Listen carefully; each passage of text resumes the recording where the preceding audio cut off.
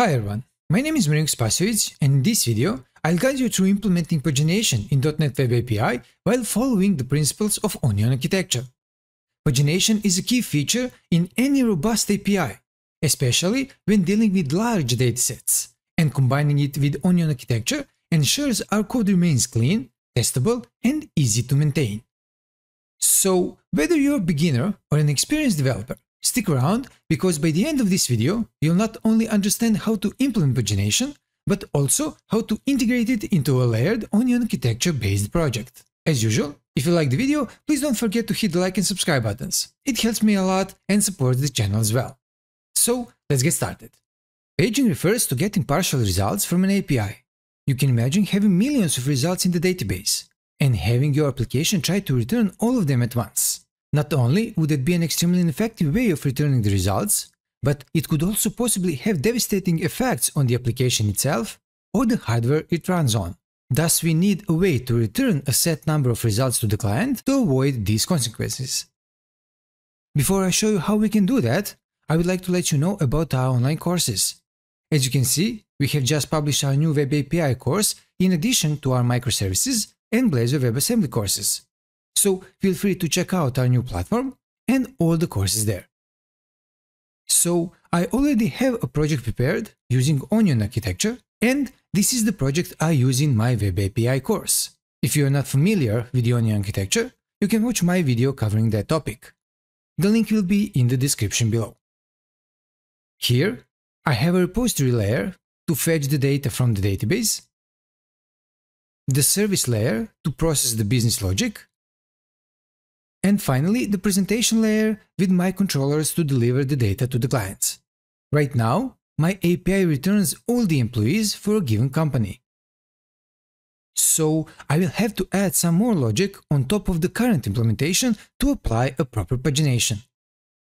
I can add all the required parameters here, directly inside the action. And this is probably what you will see in a lot of implementations, but I like to do it differently. My implementation will prove to be very useful when I add searching, filtering, and sorting in my next videos.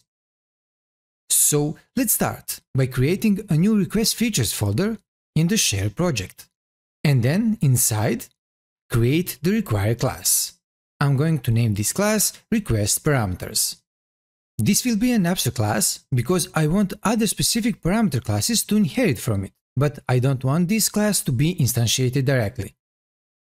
Now, let's define a constant to represent the maximum allowed page size for our pagination. This is important because we want to prevent clients from requesting excessively large pages, which could strain our API or database. I'll set it to 50 for now. Next, I add a property for page number. This represents the current page the client wants to access, and I'll set its default value to 1. By doing this, if the client doesn't explicitly specify a page, it will default to the first one. Now, let's handle the page size. This property will determine how many items are displayed per page. Internally, I'll store this value in a private field, page size, and give it a default value of 10.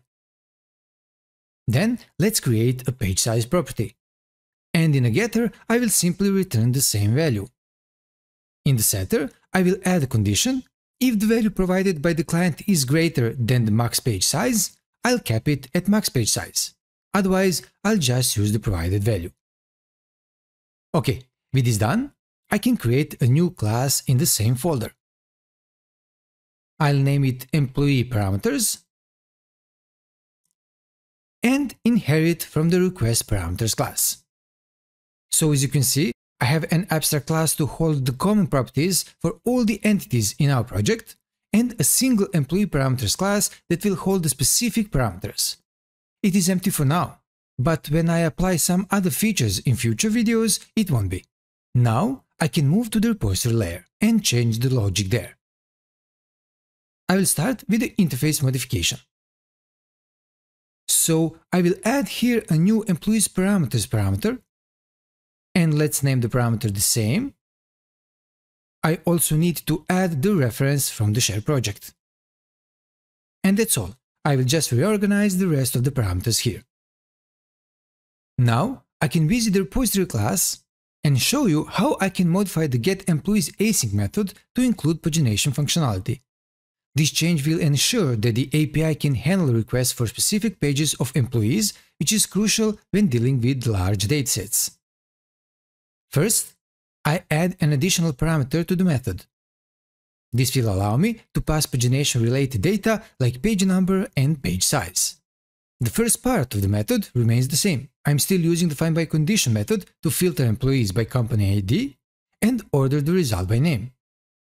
Now, here's where the pagination logic comes in.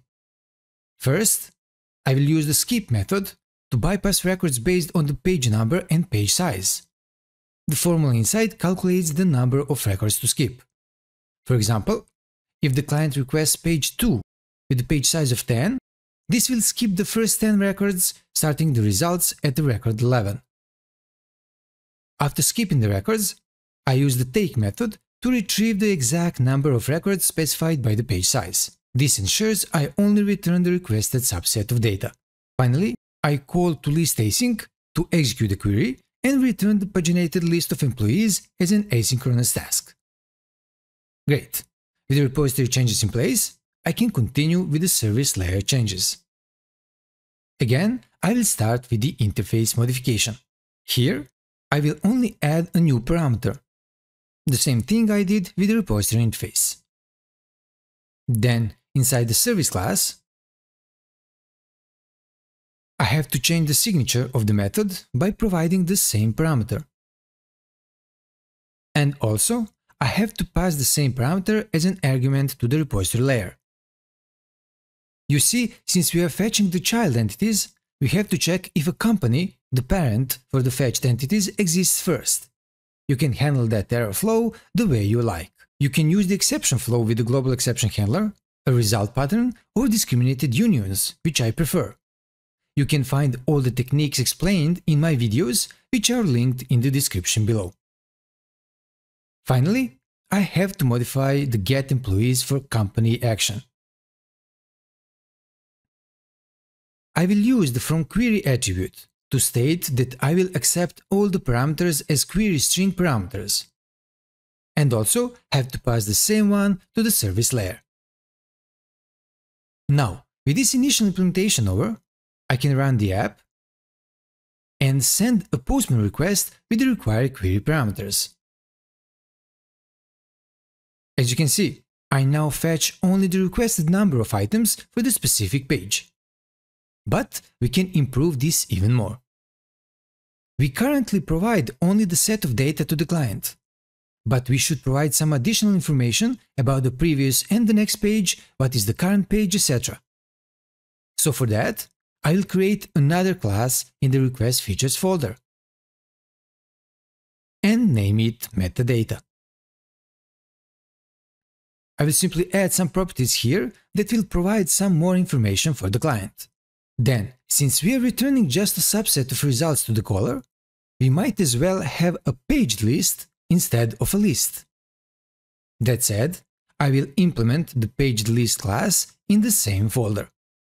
So I will make this class generic, and it inherits from a list T so that it can hold a collection of items of any type T. Next, I add a property for metadata. This will store information about the pagination, such as the total number of records, the current page, the total number of pages, etc. Now, I'll create a constructor for the pageListT class. This constructor accepts the list of items, the total record count, the current page number, and the page size. Inside it, I will simply assign values to my metadata properties, and then call the addRange method to populate the page list with the provided items. That's the constructor done. Now, let's move on to a static method that will make it easier to create a pageListT. I'll name it toPageList, and it will accept the collection of items as a source, then the number of items, the page number, and the page size parameters. In this method, I first convert the source collection to a list, since page list T requires a list T. Then I return a new instance of the page list class, passing in the items, the total record count, the page number, and the page size. With this class, I now have a way to encapsulate both the paginated data and its metadata in a single easy-to-use structure. This will make it much simpler to return and consume paginated result in my API. Now, with that done, let's change a few more files in the project. Let's start with the repository interface modification. So now, I will return a page list of employees. Now, let's continue with the repository class. So, this method should return a page list now. And I will change this to a full body method and store the result of this query inside the employees variable. Also, I need the count of all the employees per given company. Finally, I need to return a page list.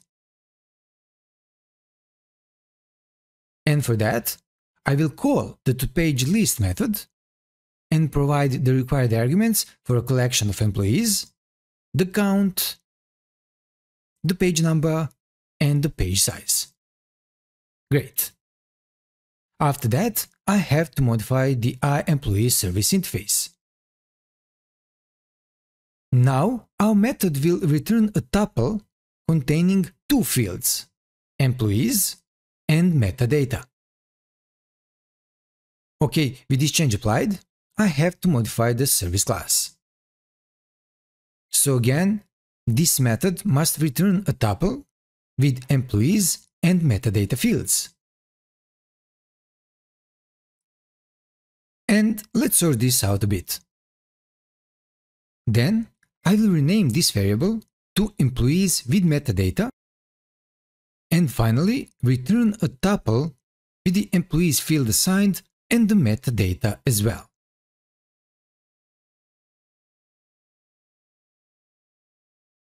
Finally, let's modify the controller. First, I'll update the method to store the result of getEmployeesAsync into a variable named pageResult. This result will now include both the list of employees and the pagination metadata, thanks to the pageList class. Next, I will add pagination metadata to the response headers. This metadata will help clients understand the pagination details, such as the total record count, page size, and total pages. I'll use the response.headers.add method for this. The key for the header is xPagination, and the value is the serialized JSON representation of the metadata property from the page result. As you can see, I use the JSON serializer.serialize method to convert the metadata object into a JSON string. Finally, let's update the return statement and return the employees which are stored in page result. Great. Now, let's run the app and send the same request. We see the same result again. But this time, if you check the headers tab, we can see the xPagination header with all the required information. Excellent. Now, just a note here. To enable the client application to read the new xPagination header that we've added in our action, you have to modify the course configuration by using the withExposedHeaders method and provide the key of your header as the argument. Alright, that wraps up this video on implementing pagination in a .NET Web API using Onion architecture. By following this approach, we have ensured our API is clean, efficient, and client-friendly, especially when dealing with large datasets. Thank you for watching, and if you found this video helpful, don't forget to like, share, and subscribe for more content like this. As always, feel free to leave any questions or thoughts in the comments below, as it would be great to hear from you. So, see you in the next video, and until then, all the best.